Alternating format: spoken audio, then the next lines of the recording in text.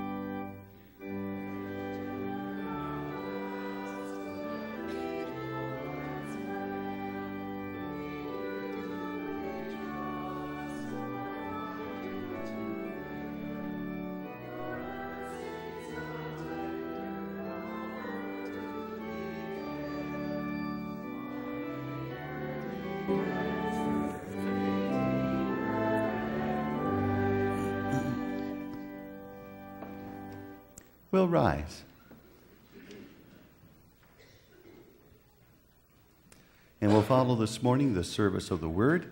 If you'd like to follow in the hymnal, we're on page 38. The grace of our Lord Jesus Christ, the love of God, and the fellowship of the Holy Spirit be with you. And also with you. We have come into the presence of God, who created us to love and serve him as his dear children. But we have disobeyed him and deserve only his wrath and punishment. Therefore, let us confess our sins to him and plead for his mercy. Merciful Father in heaven, I am altogether sinful from birth. In countless ways I have sinned against you and do not deserve to be called your child. But trusting in Jesus, my Savior, I pray, have mercy on me according to your unfailing love. Cleanse me from my sin and take away my guilt. God, our Heavenly Father, has forgiven all your sins. By the perfect life and innocent death of our Lord Jesus Christ, he has removed your guilt forever. You are his own dear child. May God give you strength to live according to his will. In the peace of forgiveness, let us praise the Lord.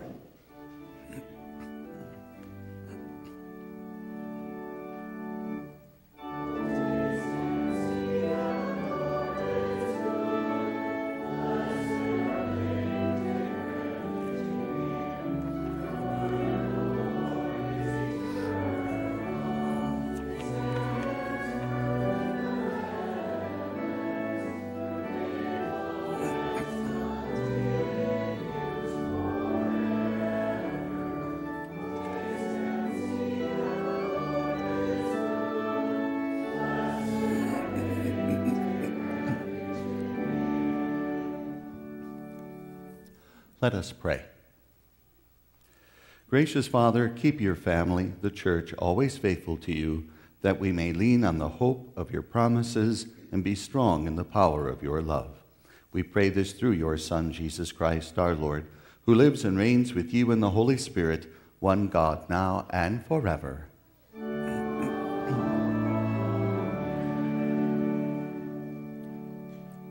Please be seated.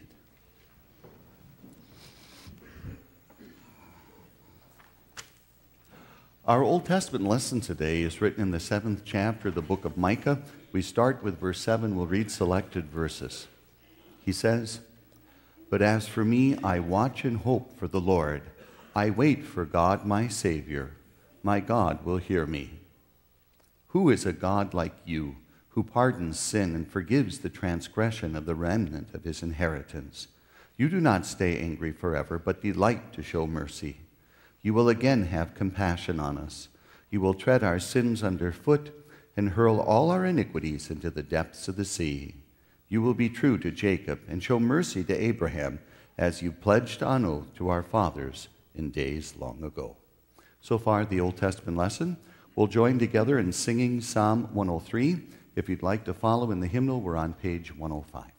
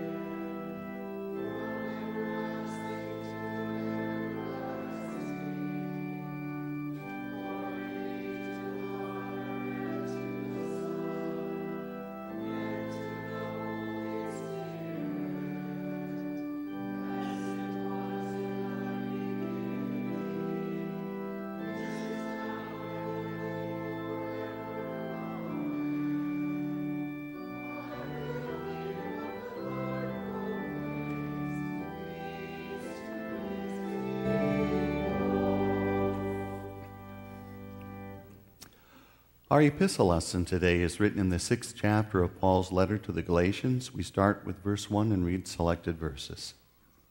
Brothers, if someone is caught in a sin, you who are spiritual should restore him gently. But watch yourself, or you also may be tempted. Carry each other's burdens, and in this way you will fulfill the law of Christ. If anyone thinks he is something when he is nothing, he deceives himself. Each one should test his own actions. Then he can take pride in himself without comparing himself to somebody else, for each one should carry his own load. Anyone who receives instruction in the word must share all good things with his instructor. Do not be deceived. God cannot be mocked. A man reaps what he sows. The one who sows to please his sinful nature, from that nature will reap destruction. The one who sows to please the Spirit, from the Spirit will reap eternal life. Let us not become weary in doing good, for at the proper time we will reap a harvest if we do not give up. Therefore, as we have opportunity, let us do good to all people, especially to those who belong to the family of believers. May I never boast except in the cross of our Lord Jesus Christ, through which the world has been crucified to me, and I to the world. Neither circumcision nor uncircumcision means anything.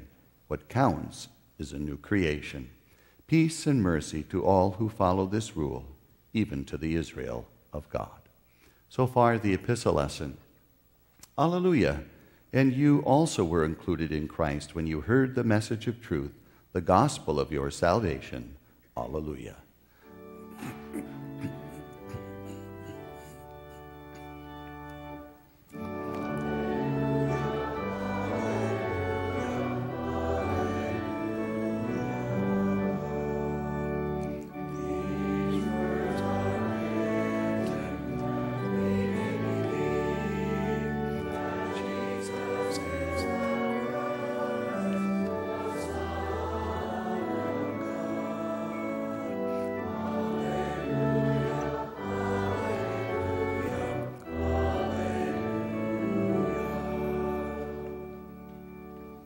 We'll rise for the gospel lesson.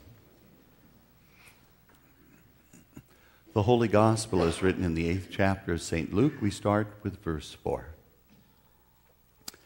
While a large crowd was gathering and people were coming to Jesus from town after town, he told this parable. A farmer went out to sow his seed. As he was scattering the seed, some fell along the path. It was trampled on, and the birds of the air ate it up. Some fell on rock, and when it came up, the plants withered because they had no moisture. Other seed fell among thorns, which grew up with it and choked the plants. Still other seed fell on good soil. It came up and yielded a crop 100 times more than was sown. When he said this, he called out, "He who has ears to hear, let him hear." His disciples asked him what this parable meant. He said, "The knowledge of the secrets of the kingdom of God has been given to you. But to others I speak in parables, so that though seeing they may not see, though hearing they may not understand." This is the meaning of the parable. The seed is the word of God. Those along the path are the ones who hear, but then the devil comes and takes away the word from their hearts, so that they may not believe and be saved. Those on the rock are the ones who receive the word with joy, but when they hear it, they have no root. They believe for a while, but in time of testing they fall away. The seed that fell among the thorns stands for those who hear, but as they go on their way, they are choked by life's worries, riches, and pleasures, and they do not mature. But the seed on good soil stands for those with a noble and good heart, who hear the word, retain it, and by persevering, produce a crop. So far, the gospel.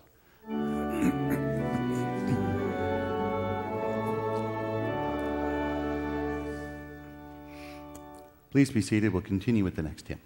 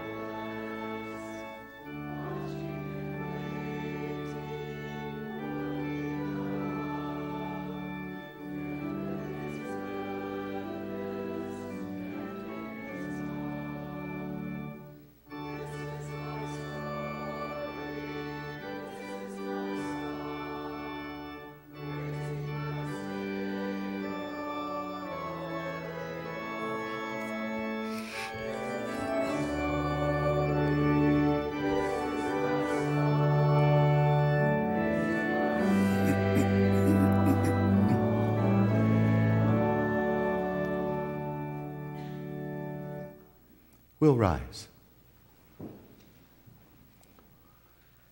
Praise the Lord, O my soul, all my inmost being. Praise his holy name. Praise the Lord, O my soul, and forget not all his benefits. Amen.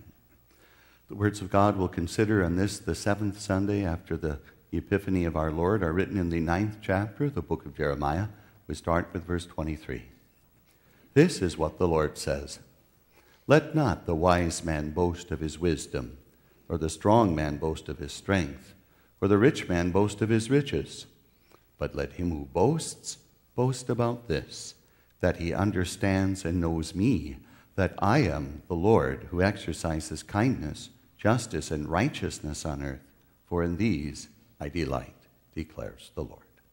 This is God's word. Please be seated.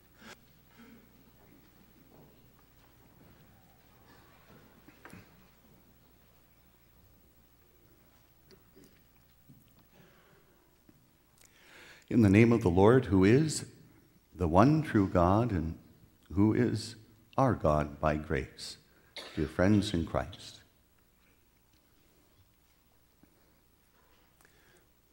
She wants to be in the Guinness Book of World Records.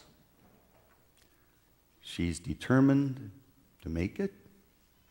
She's going to do what it takes to get there. Her name is Suzanne Eman. She's 32 years old, and she lives in Casa Grande, Arizona. And the world record that she wants to set is this. She wants to be the heaviest woman in the world. Now, the record now for the heaviest woman in the world is held by someone in California. It's 643 pounds. Now, Suzanne Eman claims that she already is 730 pounds. And she has a plan. By her early 40s, she wants to weigh 1,600 pounds. And it's her long-term goal to see if a human being could ever reach 1 ton. Eventually, she wants to weigh 2,000 pounds. And to do this, she eats 22,000 calories a day. It's incredible. So what are you thinking right now? This is probably going to kill her. And you wonder, why? Why is it so important to set that record? I mean, you ever do that? You see some of the things that people do, and some of them are just downright dangerous. Some of them, they truly risk their lives to try to accomplish. And you wonder, why?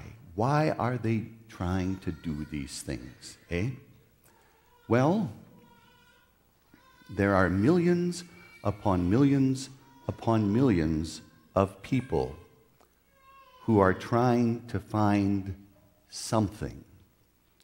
They're trying to find some reason so that they can feel good about themselves, so that they can have a certain measure of confidence as they go through this life. And for those millions upon millions upon millions of people who are looking for those things, almost always they're trying to find something in themselves, eh? Something that they can do, or something that they can have, or something that they can become. All so that they can feel good about themselves, have something that will give them confidence in their lives. For instance, some people look at intelligence that way, that if I can be really smart, exceptionally smart, smarter than most other people, then I can feel good about myself because, well, other people will most likely notice me. They'll think well of me. In fact, they might even want to have me around because, oh boy, we could You can help us because you're smart. If we play a trivia game, we want you on our team. If we have a problem, we can go to you because you know so many things, so you'll be able to help us. And then confidence. I can take care of myself because I'm smart. People aren't going to take advantage of me because I can see through things. I'm smart, so I can get a really good job and I'll make lots of money. I'm smart, so I'll be able to take care of things in life and I will be a success. Another one is money, right? People think sometimes that if I have lots and lots and lots of money, then I'll feel good about myself, right? Other people, if they know how much money I have, will think I'm important. They may want to have me as a friend. People will look to me sometimes because I'll be able to help them because I have lots of money. And if I have lots of money, I can be confident as I go through life because I'll be able to get what I want. I'll be able to do most of the things that I want. I'll be secure because I've got lots of money to take care of myself. Okay? Again, millions upon millions upon millions of people looking for something to feel good about, something to give them confidence. And more often than not, they look to something in themselves or something in this world, something they can have, something they can do, something they can become.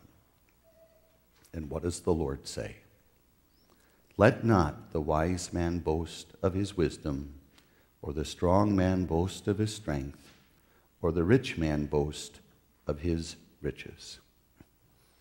Don't look for those earthly things as the reason for you to feel good about yourself, to think that you're special and important, or to give you confidence as you live your life. Don't look to those earthly things. And why? Well, for one thing, those earthly things don't truly give you any guarantees, right? Just because a person is incredibly smart, that doesn't mean they know everything. That doesn't mean they can control everything. That doesn't mean they can always make sure things go the way that they want.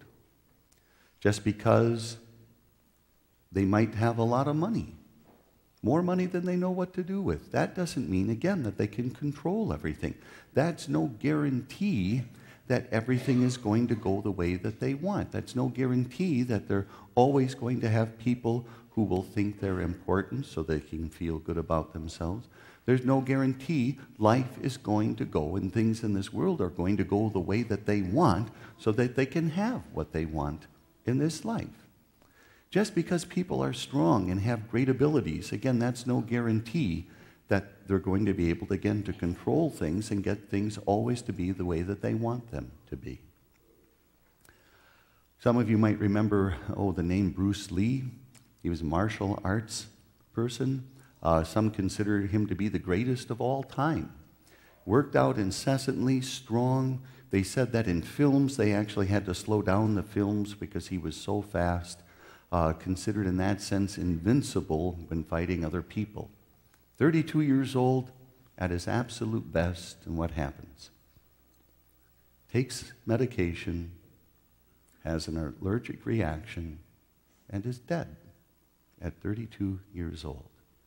Just because we have these things, there's no guarantee that we're always going to have life the way that we want life to be. And again, these things ultimately fall short, they ultimately end, right? Just because you're a genius at 20, there's no guarantee that you're not going to get Alzheimer's when you're 70. A person might be the fastest man in the world at 25, and they can be in a wheelchair at 80. People can have these things, but none of them go with you when you die. No guarantees, and you've probably seen it, you've probably read about some of the people who have the most money, the most fame, the most power. They can do all these great things, and yet many of them are the most unhappy people in the world. No guarantees with these things. And then, of course, these earthly things that people sometimes look to. Wisdom, strength, power, intelligence, great abilities, money, fame, lots of earthly things. None of those things help you with what's most important in your life, right? And how many times haven't we said it? The single most important thing in your life is your relationship with God. And earthly wisdom, strength, power, intelligence, great abilities, money, fame, lots of earthly possessions. Well, when you stand before God and He's deciding what to do with you, none of those things are going to help you in the least. There's always that reminder, let not the wise man boast of his wisdom, or the strong man boast of his strength, or the rich man boast of his riches. You can't count on these things to feel good about yourself all the time. You can't count on these things to always be giving you something so you can have confidence in your life. You can't count on these things to control what goes on in the world. You can't count on those things so that you will always be happy, healthy, and successful in life. In the end, there's only one absolute constant, right? The Lord who says, I am that I am, the one who's always there, the one who controls all things. And what are we told?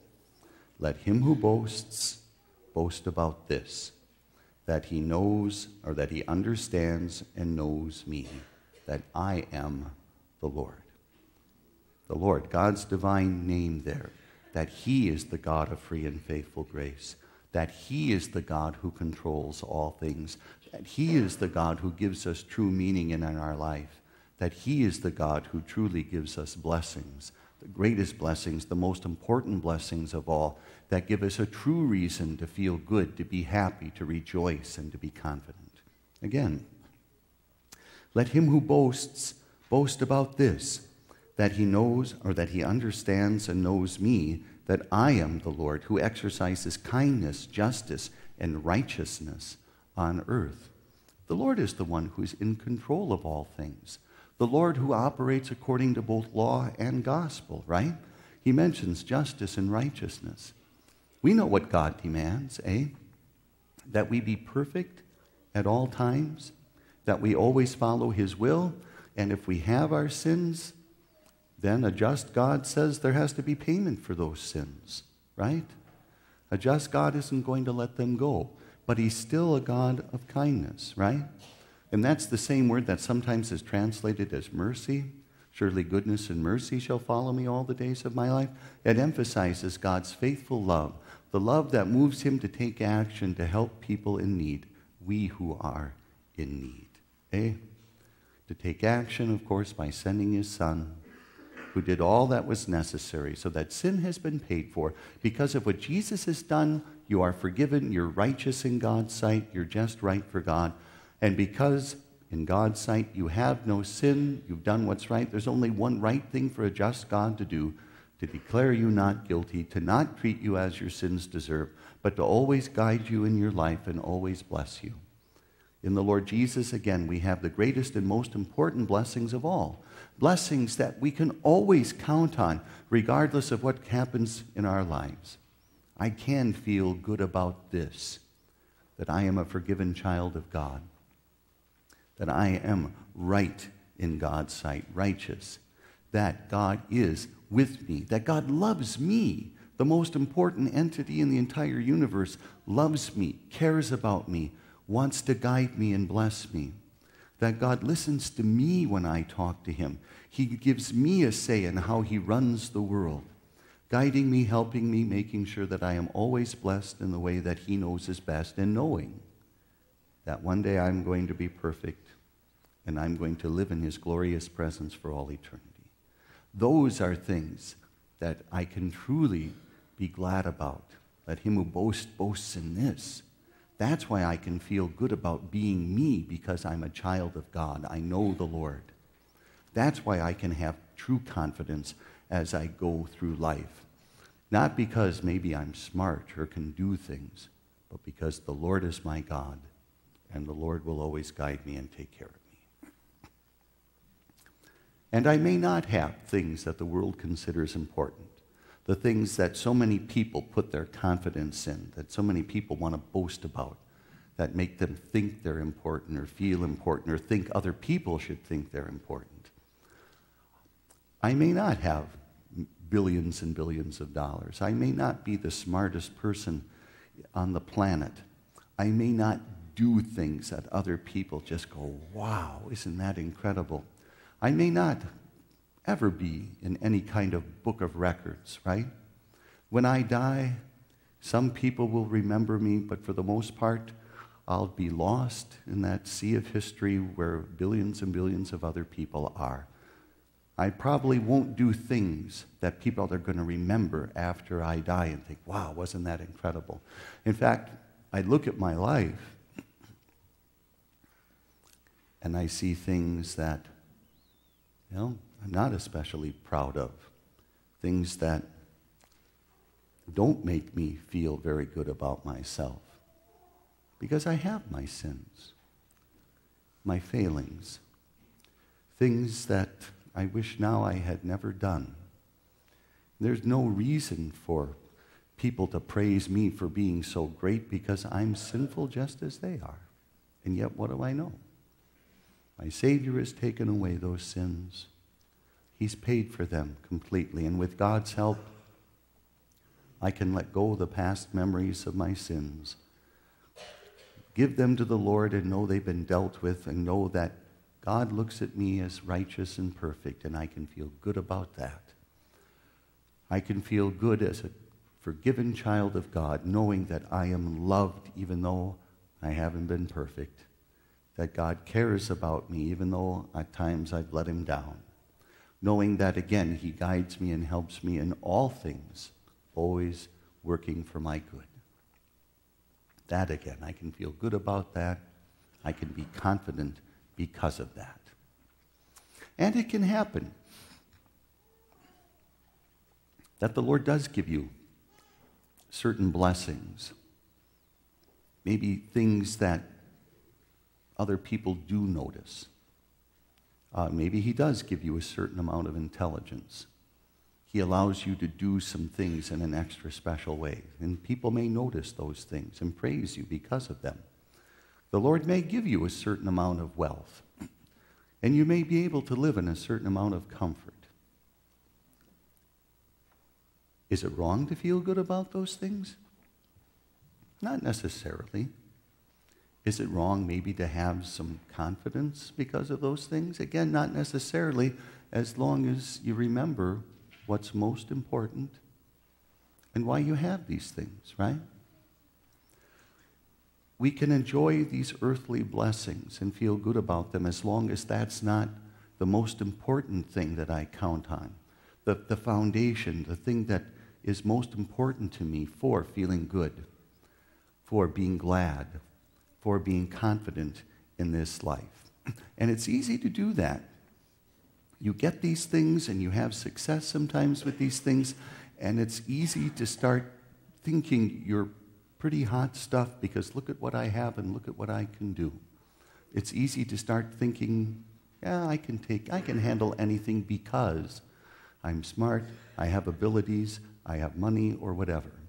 Maybe a question to ask yourself, something that's really important to you, something that you do feel good about, something that, give you a little bit of confidence. What would happen if that was taken away from you? And somehow, if you didn't have it anymore, would your life fall apart? Would you feel like I've got no reason to be happy anymore? Would you think I can't go on because I don't have this anymore? And in some cases, what do people actually do? They don't have this earthly thing that made them feel so good. And so some of them think, do I even want to go on living anymore? That's when we've got to keep in mind what's truly important in life.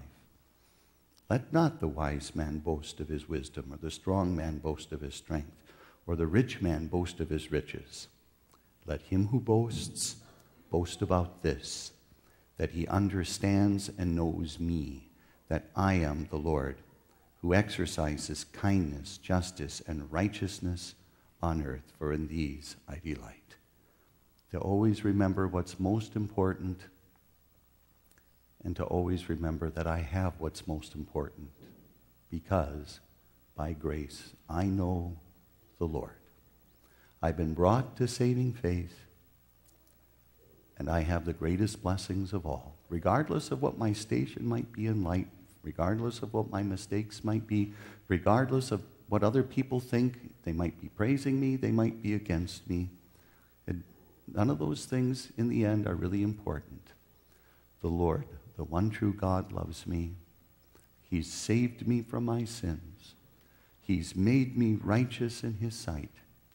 He guides me, he loves me, he listens to me, he's with me, he's blessing me, and he's going to give me life that's going to be perfect and last forever. Thinking of that, I can feel good. Be glad to be me because I am a child of God. I can be confident because of that simple fact. By God's grace, I know the Lord. I am his child. He is my God who loves me and gives me the greatest blessings of all. I can feel good about that. I can be confident because of that. Amen. And we'll rise.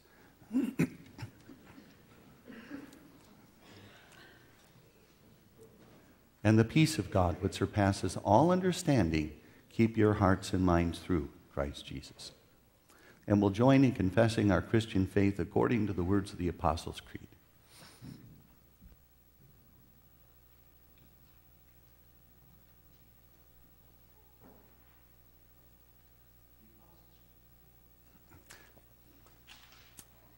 The Apostles' Creed, we read, I believe in God the Father Almighty, maker of heaven and earth. I believe in Jesus Christ, his only Son, our Lord, who was conceived by the Holy Spirit, born of the Virgin Mary, suffered under Pontius Pilate, was crucified, died, and was buried. He descended into hell. The third day he rose again from the dead. He ascended into heaven and is seated at the right hand of God the Father Almighty. From there he will come to judge the living and the dead. I believe in the Holy Spirit, the holy Christian church, the communion of saints, the forgiveness of sins, the resurrection of the body, and the life everlasting. Amen. Please be seated. We'll continue with the offering.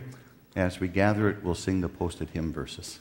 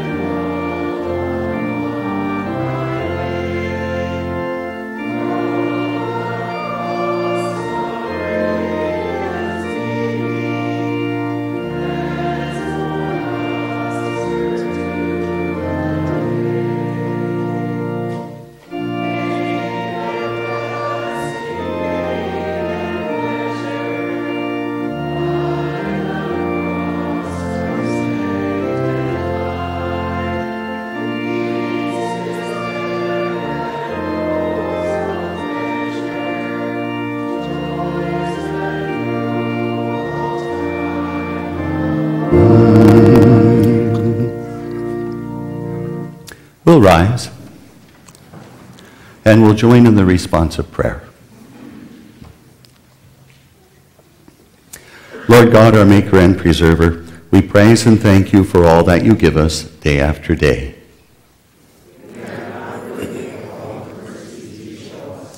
You have given us your precious word to nourish our souls and to protect us from the temptations of the devil, the world, and our sinful nature. We thank you for those who teach and preach your saving truth at this place and everywhere.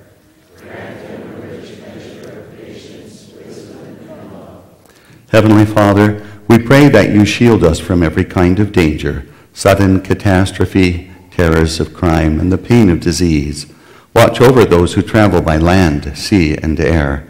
Keep our loved ones from whatever perils may threaten them. Heal those who are sick, cheer those who are sad, calm those who are distressed, and comfort all who are old and infirm. Bless our land, our people, and those who hold offices of high trust. Keep our government and schools upright and strong for the advancement of good citizenship and useful vocations, that we may enjoy your gifts of peace, security, and well-being. Grant your blessing to every nation on earth. Where there are wars, may there be peace. Where there is hatred, let it be healed. Where there is poverty, danger, or disaster, come with your almighty power to help and restore. We offer a special prayer this morning, Lord, first of all, for Darlene Heipel, who is hospitalized. We ask, Lord, that you would use your almighty power to grant her healing and enable her to return to her home soon. We ask that you would keep her faith strong, help her to be clinging all the more to your promises, that she can have that confidence that you love her and are with her and that you will take care of her. We also pray, for Lord, for Marion Flitter, whose mother passed away this week, and for Eileen Anderson, whose mother also passed away recently. We ask, Lord, that you would give comfort to them and their families. Help them, Lord, to look to you in gratitude for the blessings you gave to their mothers throughout their life, for especially bringing them to faith, keeping them in the faith, and for now giving them the joys of heaven. Please, Lord, help them to cling to your promises. Help them to know that one day we will be together again in heaven, where we will be never separated. Please, Lord, for all of us, help us always to keep one eye looking ahead, knowing that the glories of heaven will more than make up for whatever pains or sorrows we experience in this life. Please, Lord, keep us faithful to you always. Hear us now as we bring you our private petitions.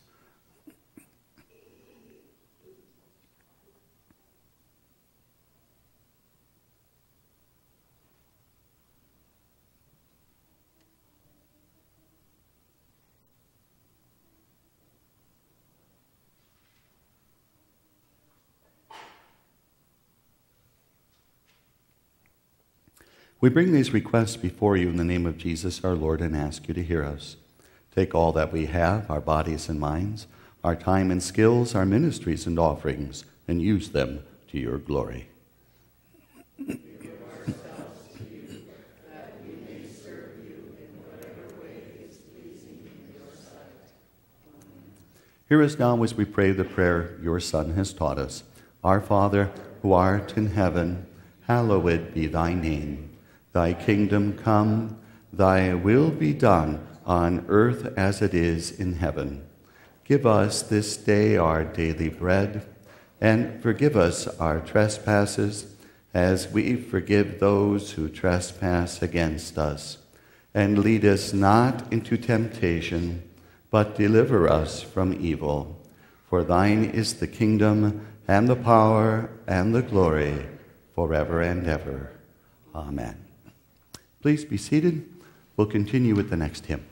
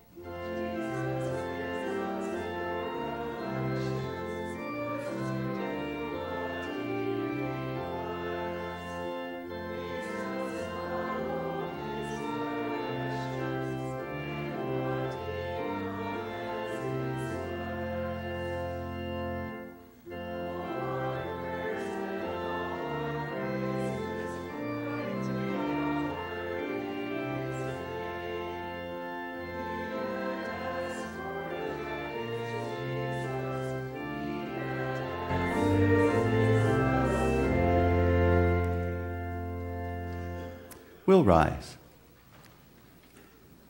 and we will pray. Dear Father in heaven, we thank you for making us your children through faith in your Son, Jesus. We thank you for all the blessings we have because we are your sons and daughters in Christ. We ask, Lord, that you would help us so that we look to you always, find our true joy and perfect confidence in you, your love, and your promises. Thank you, Lord, for the privilege of being here together with our fellow Christians. Please go with us as we leave this house of worship. Help us to be light shining in this world so that with our lives we honor you and truly are a blessing to others. Please keep us safe in your care, and if it is your will, allow us to be together again for worship. We pray this to you through Jesus Christ, your Son, our Lord, who lives and reigns with you in the Holy Spirit, one God now and forever.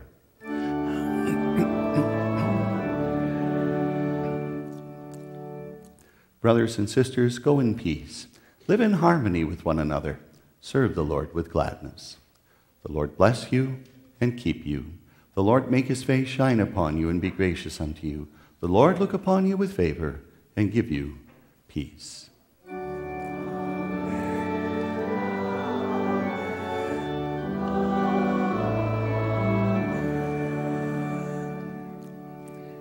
You may be seated for the final hymn.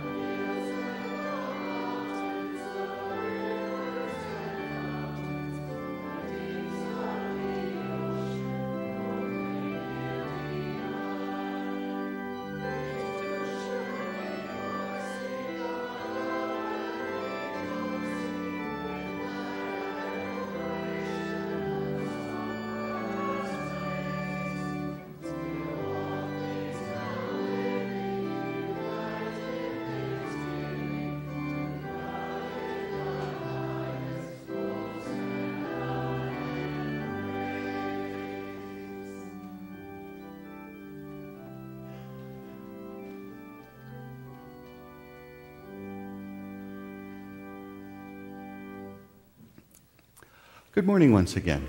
Thank you for being with us today. We're glad you're here. Special welcome to those who are visitors here with us today. We're glad you're here. We pray God's word you heard would be a blessing for your life. Please sign our guest book, and if you'd like, we'll give you a visitor packet that'll give you more information about our church. A couple of announcements. First of all, for the Sunday school kids, when we're dismissed, please go as you normally do to your classes. We're not going to have music today, but we are going to come back and we'll have the kids' connection that they watch every month. And then, being that there's no music, Sunday school, Bible class, we're all going to end a little bit early today, probably about 11 o'clock. This afternoon, we have our Bible information class. We're continuing on that if you'd like to join us. Going on through the week, we will not have Jesus Cares Bible class on Monday because it's a holiday. And then regular activities on Wednesday. Monday and Tuesday, I'll be at a pastor's conference in Pierre. And we're going to try something new on March 12th. It's on page 9 in the bulletin. We're going to have our first ever chili cook-off.